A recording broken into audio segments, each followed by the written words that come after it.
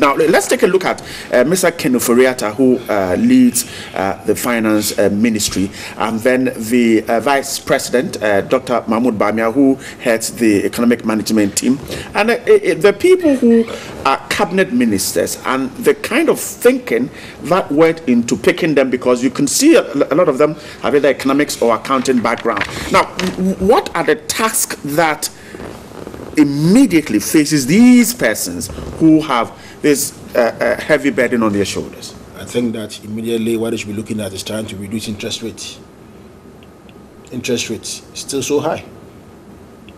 The cost of borrowing is still so high. Businessmen cannot go and borrow the money because the market was already overcrowded by government. Money meant for private sector was being taken by government. You understand? And how would the private sector grow if money meant for them is taken by government? And when you go and borrow money, the interest rate itself is just a disincentive to take the money. How do you go and take a loan when the interest is about 35%, 32%, 33%, 35%? I mean, how? How can you work and pay after taking your cost of production and all your inputs? How are you going to pay? How are you going to pay? You can't. So there should be a conscious effort for fiscal discipline in government circles, so that the way we in the past budget is overrun, especially in election year and other things, and then by the time you are aware, the government now is trying to still borrow from the private from the banks, the commercial banks. I don't think it's proper. So they should take a conscious effort that all these things, discipline, proper discipline, and allow the private sector. Because don't forget, Nana has promised that he wants to lead a government that the engine of growth be the private sector. So the private sector must be able to grow so they can employ. They have to grow to employ. If they cannot employ, then it means what that we are doing, we are wasting our time. They have to be able to employ. People must get employment in the private sector and get paid well in the private sector, so they can take care of their families. And once people are employed and they can get their daily bread back and forth, Nana, the thinking of the republic is finished. Because you see, if you go to some other jurisdictions, they try and make sure you have your employment.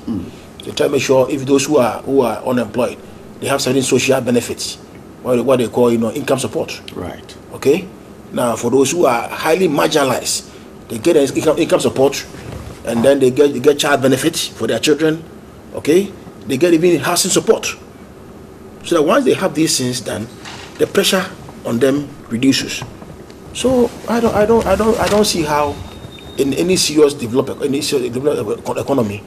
the government cannot ensure that these things are done to ensure that the citizens themselves have a way to have peace of mind.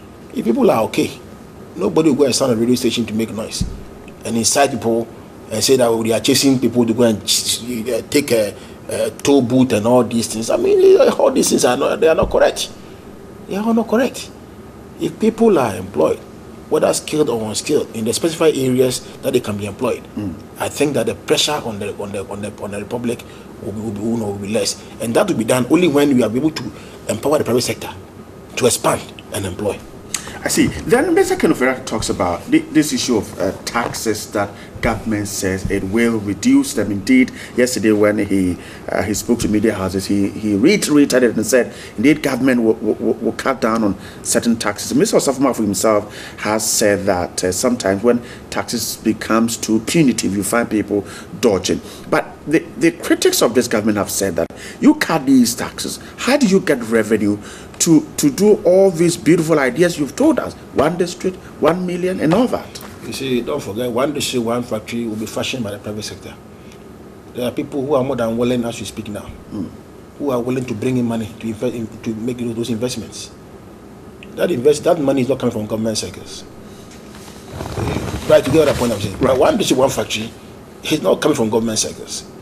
There are people who have lined up, who are willing and determined to bring their money to invest in those areas to employ. It's not government money, but it's the government broad vision. That is what I want to do for my people. I want people to be employed. I want people to get jobs to do. You understand?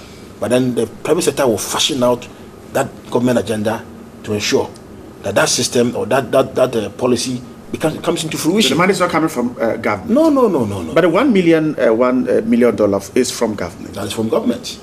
That's from government. But the bottom line that you must all know, right, is that if you look at the money being perfect, if you look at the money which are going left and right, those corruption monies. So the loopholes. If the government is able to block the loopholes, I'm telling you, a lot of money will be there for the kitty. That is the reason why I'm saying, and I keep saying, that if you are coming to my government to come and look for private gains or financial reward for yourself, then stay out. So it means that you are coming to serve. You are coming in to come and serve the people. And therefore you are going to rely basically on whatever the public is giving you. Not that you are coming and then when the contract is 1 million Ghana cedis, you will say the contract is 9 million Ghana cedis. And then the extra money comes into your private pocket, and the public is being hemorrhaged. The public money is being hemorrhaged. That is not how we want to go. That's not how we want to go. So at the end of the day, if all these things are blocked, there will be a lot of money to finance all these fine and fantastic ideas. And the taxes will go down too. The taxes have to go down. You see, let us not forget that if you are taxed and overtaxed, you get tired. We are running private business. We know how it works out. The tax man is always at your doorsteps. Today is this, the next day is that, the next day is that. Same people are being taxed. The same people are being taxed here and there because that's so easy to tax them. You understand? So the easiest way for government to make money is to increase taxes. So and that is also making business, difficult. For instance, we have had most of our friends from Guta and our friends from the Guta and the rest who are bringing things. Right. That the port taxes that are imposed on them are even too much. And the question is, who bears these taxes? The final consumer is the one who bears the taxes, because no businessman will bring in things, and then when the government tax a businessman X amount of money, they will say, well, they will not push that expenditure into the final consumer. They will do so. The reason simple is that they are doing business. They are not doing Father Christmas. They are doing business. So when the government pushes so much tax on them, you will make the citizens suffer them more. That's what people are complaining. So if at the end there is some of the taxes which the Baumians are saying that they are nuisance taxes, if those taxes are removed or even reduce the barest minimum, you stimulate business, you stimulate growth. So the man knows that, well, if I bring in these things now with this kind of money, before I was paying X amount of money as taxes or even as import duties. Now I don't pay that much, I pay less. So you have saved the man a huge chunk of money, and that man can use that money to bring in more. And the person who is now the final consumer will now be paying less, because when they go to the market they say the price is now 100 Ghana cedis instead of before 150 Ghana or 200 Ghana cedis. Obviously you'll be happy. If you go to buy a jacket and the jacket before was 1,000 Ghana cedis, and they say the jacket is now 500 Ghana cedis, you can buy 2 jackets instead of buying 1 jacket. So I think that basically some of all these things is to enable us, the ordinary man who we are in the system, to also enjoy living in our country. You should enjoy living in our country. You should enjoy. So at the end of the day, I think that all those taxes here, they say, well, how do you get the money? The goodwill, even the goodwill of this government made people in Makola and other places and reduce the price of their items. Even though the time they were reducing those prices, there had not been any reduction in taxes. But they said, Aboso Kaya and others, they said no. Now they have seen that good tidings are coming. Good things are on the way. They believe that Addo can deliver. And therefore, as a measure of goodwill, a measure of good gesture, they have reduced their items. And it was reduced. It was reduced. So we think that we want this good to sustain. All government promises should be adhered to. Anybody appointed to government position should live within the broad range of the policy of the president, the vision of the president, to ensure that at the end of the day, at the end of the 4-year mandate, they will say that, oh, Nana Addo Dankwa Akufo-Addo, the president, has delivered on the manifesto promises, and therefore Ghanaians will say, Nana, sabre biem, Nana, come again. You understand? But if Nana is not able to deliver, then the problem will not come. That's the reason why he has said, I'm bringing you men and women who can deliver on my promises. So it's not business as usual. I'm grateful. The Daily Statesman talks about NPP charges police over miscreants. The acting general secretary of the NPP, John Boyd, has asked the police to arrest and prosecute any group of persons caught engaged in vandalizing state property, since the party has not asked or taxed anyone to do so. Mr. Boyd, who spoke in a telephone interview to the paper, said that we have not sanctioned or approved of any member of our party to take the law of our country in his or her hands. We disapprove and condemn it. Now, this comment from Mr. Boyd is as a result of what we've been seeing about some youth purportedly told to be NPP supporters going around trying to take over certain facilities. Gary, let's start from here. Has this statement come too late from the NPP? Well, Brian, let me say that you know, there has been earlier communication in respect of this matter. I think by the youth organizer, Samia Oku. Right. That people who are doing that should quickly disengage themselves from this illegal, unlawful conduct. You see, it is saddening to hear there are some purported alleged members of the party. You see, when you're a lawyer, you are careful. Right. Because they say they are members of the party.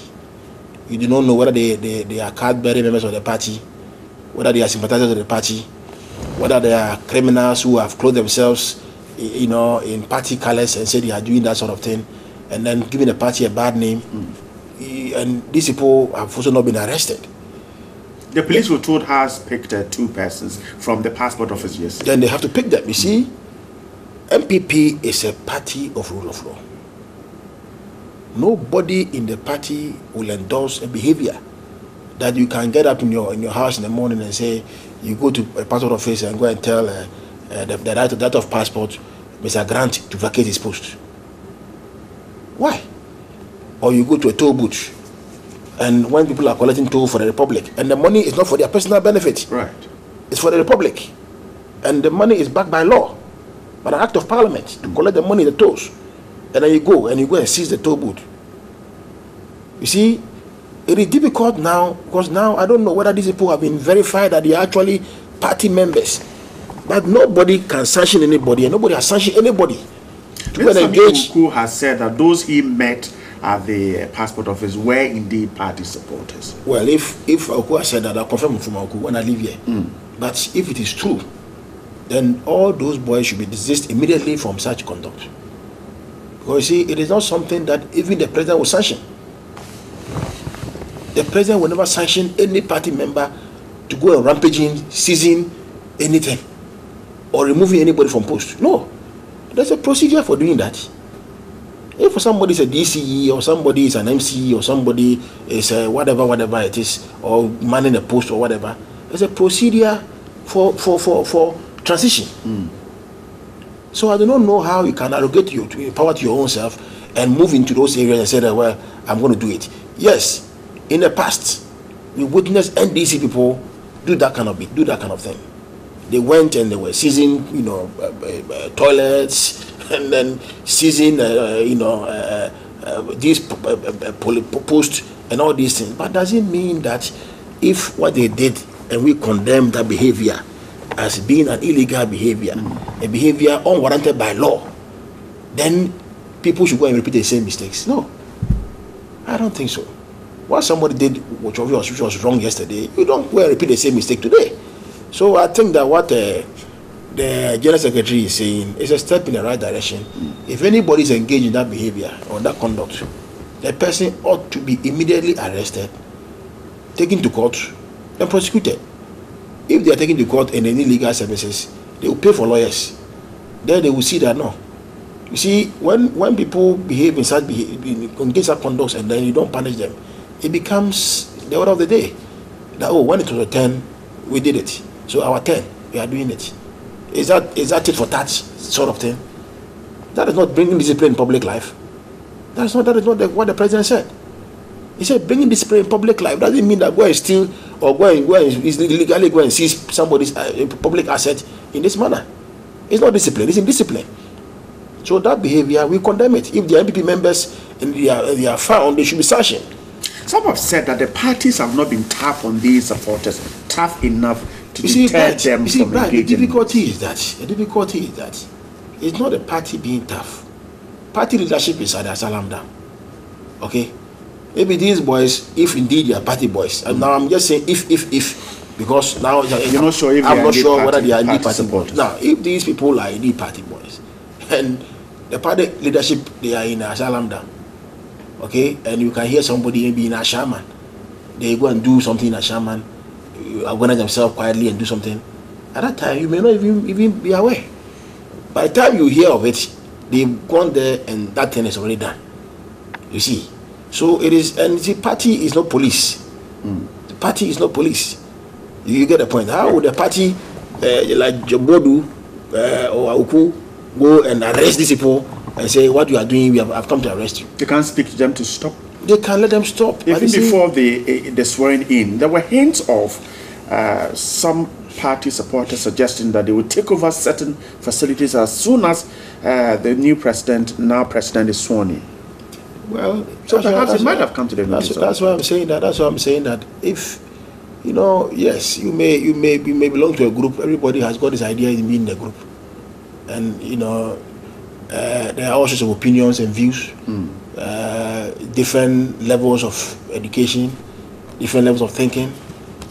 I think that basically, if anybody has an intention of pursuing this path, they are rather giving the president a very bad name. Because the president is not somebody who will endorse this conduct. So it hurts the party. It hurts the government. Exactly. He will not endorse this thing. He will not endorse this thing. That, oh, you guys can go and seize toll booths or take over government departments or agencies in the manner they are doing. How should the police deal with this? I have spoken to a policeman who says, look, I want to go in there and stop this behavior, but I don't want to be the next day transferred to a remote village. So, if the policeman is saying that, then I will call it a dereliction of duty. That's what I'll call it. That is not a practical thing on the ground? You see, we have to move to a stage where we have to insulate professional police servicing from this politics. It is because sometimes the way some of them may have compromised themselves in the manner that they do their work. Why should a policeman say that because I'm doing my duty dutifully, professionally, as a policeman, and I've not offended anybody, I'll be transferred to a remote area and not be made to be in my post? You see, why? That means what you are saying that invariably the party is giving a tacit endorsement of that behavior. And I'm saying that behavior has no endorsement in any official circles. No. So the policeman must move in and do his work by arresting these people and put them before court. Because if you put them before court, then if they have an endorsement from party, let the party bring party lawyers to come and defend them. There you will see that in fact, party lawyers are defending these boys and say, voila, these people, in fact and indeed, were being supported by the party, but in a very covert manner. It is not true. No party has sanctioned that anybody can go and do rampaging or do anything. You should arrest them. If you arrest them, they will not find anybody in the party, lawyers in the party to come and defend these cases. They will go and hire lawyers outside and pay them. And if you can pay legal services, then that's fine for them.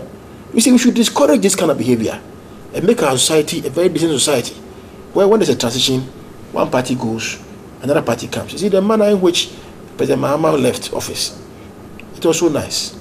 In fact, I have to commend him.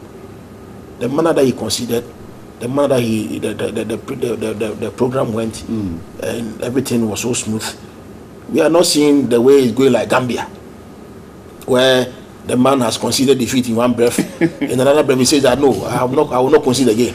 And that now I'm going to Supreme Court. Having conceded defeat and having called your opponent, congratulate him. And in open broad daylight with cameras on you. Right. Then you say, no, now I've changed my mind. I mean, it's so farcical.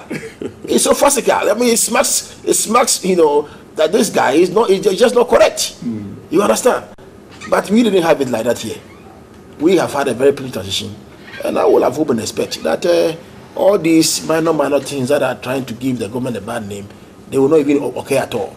In fact, if you are a full soldier or you are a party person and you think that you want some of the job to do, you wait. You go and see your people who are in charge. You make an application that, well, I also want to do this job.